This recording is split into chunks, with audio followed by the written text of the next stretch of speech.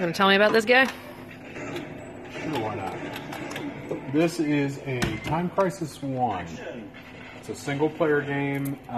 The rest of the Time Crisis, I think they started making double cabinets. This one has the original NAMCO gun.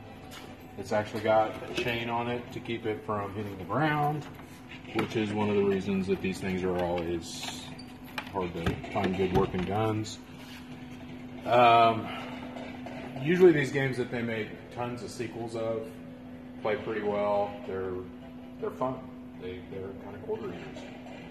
This one's a little bit bigger.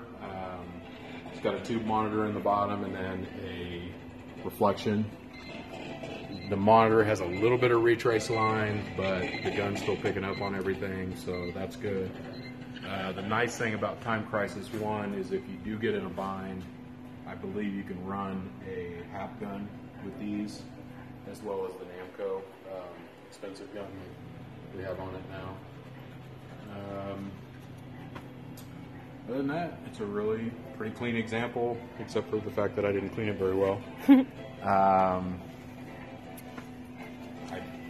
had one of these several years ago, and it made money until